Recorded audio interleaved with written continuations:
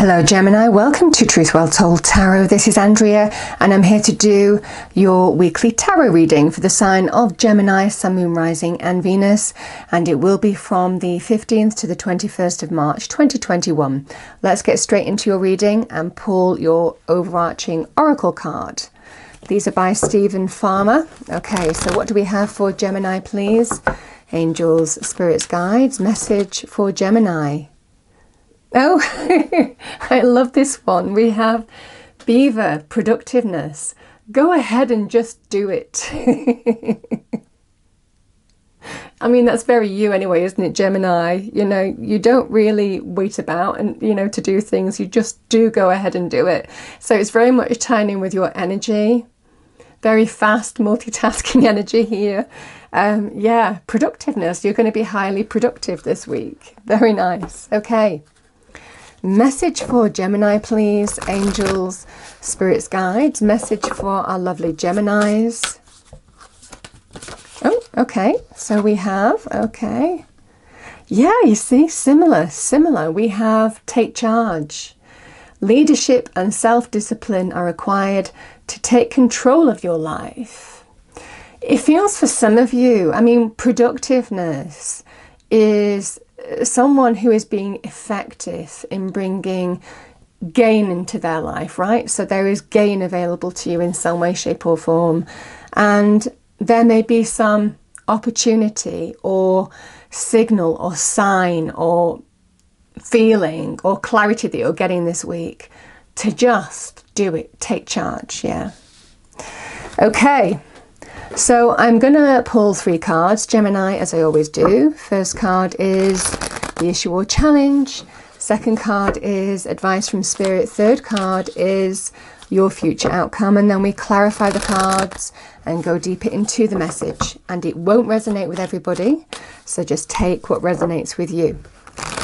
Okay, message for Gemini, please. Angels, spirits, guides. Message for our lovely Geminis for the week, 15th to the 21st of March, 2021. I'm using Morgan Greer and Hanson Roberts this week. Okay, 10 of Cups in the challenge position. Interestingly enough, that is a card of productiveness. We have the King of Pentacles, card of Taurus, generally for me as a reader, male or female energy. And then we have the 3 of Cups. Okay, what do we have for Gemini, please? Can we clarify the cards on the table for Gemini? Thank you.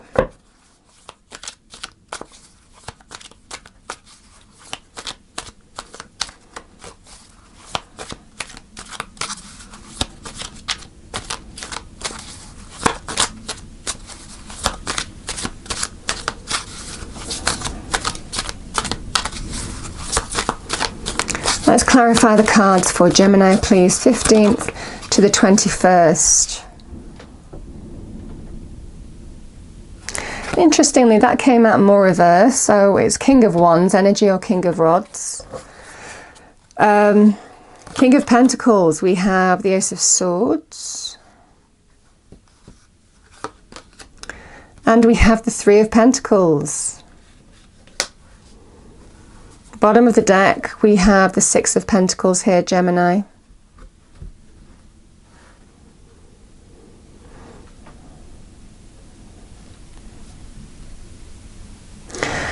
Okay. So, 10 of Cups, King of Wands energy.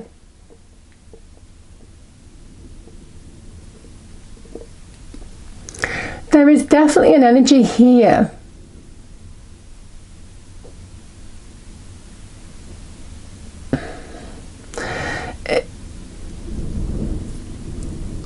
The 10 of Cups is, I mean, it can be, you know, you can see the male and female energies there. Mars in Pisces, there is definitely an energy of being productive. And the idea of the 10 of Cups? 10 of Cups is the Rainbow of Blessings. It is the Happy Ever After card. But it is a card of success. And it is a card of success through hard work. it takes a lot to achieve the rainbow of blessings, right? So this is for you, your home, your family, things that you value dearly, things that bring you joy. It's in your challenge position. And it feels in this situation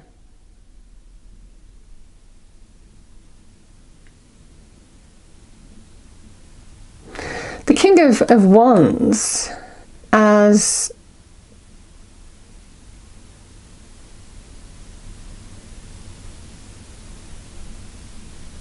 yeah, I'm going to get one more for this just to make sure. Let's get one more for this King of Wands. Let's get one more for this King of Wands, please. King of Wands reversed.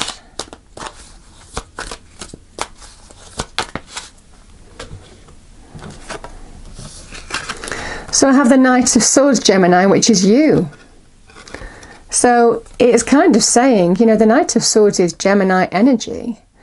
So the King of Wands is generally somebody who takes the lead, who is in their power. And it feels that this King of Wands is representing you because the Knight of Swords is your energy. There's definitely this energy of somebody who needs to now really take the lead in a situation, who really needs to go for something. I mean, this is somebody who is a visionary, somebody who is a person of action, somebody who will keep going until the job is done. You know, it's that kind of energy. So there's definitely an energy here of the rainbow of blessings is available to you, the success, not just for you, but for everybody in your life here, Gemini. Male or female energy here, by the way.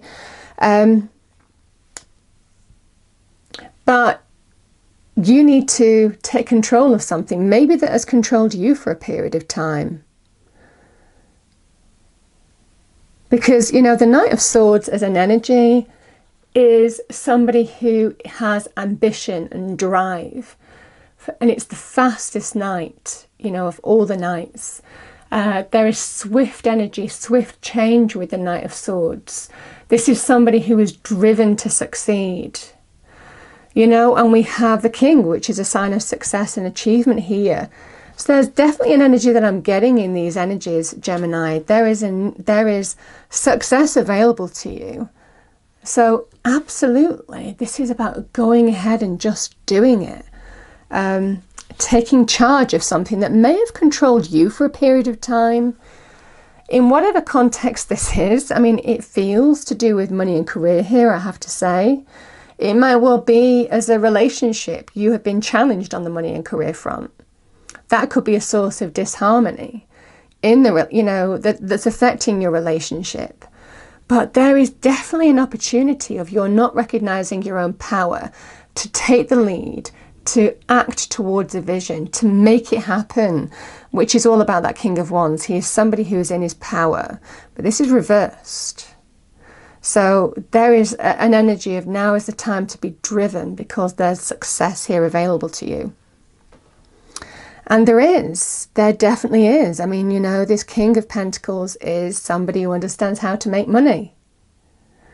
He understands how to make success, material success, financial success.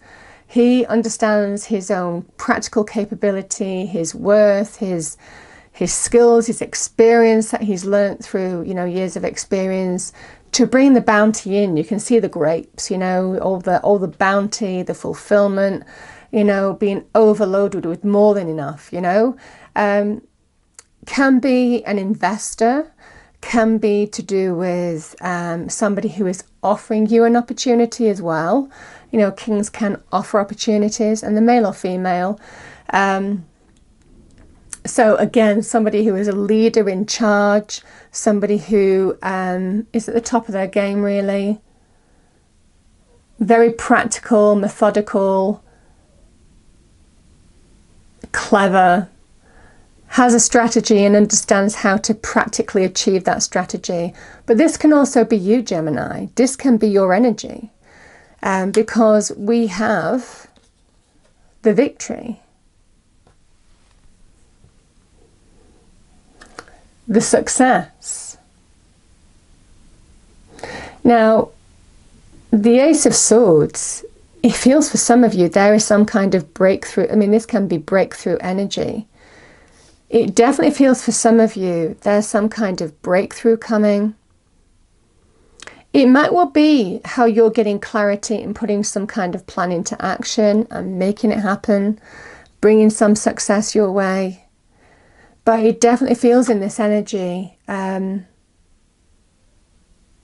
yeah, there is some success, victory coming your way. Remember, the crown here is your power. It's the crown of power, the crown of who you are. So I definitely get in this energy. There is an opportunity to bring some victory, breakthrough your way.